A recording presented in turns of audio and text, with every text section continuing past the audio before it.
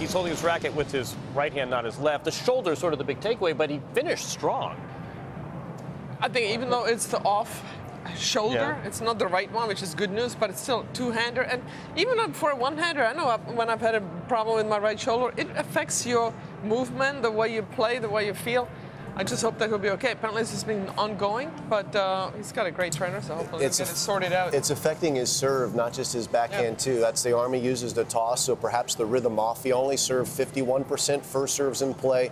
He's normally a mid-60s percentile server, so that's a big deal. If he's not able to solve this, he said in his post-match presser that he's hoping with treatment and the right medical advice that he'll be able to limit the pain, if not eliminate it. But he definitely was in a lot of discomfort in the match, and that should be providing a lot of comfort for players in his section of the draw. All right, so it'll be either Denis Kudla or Novak's countryman Dusan Lajovic in the third round, depending upon what happens today.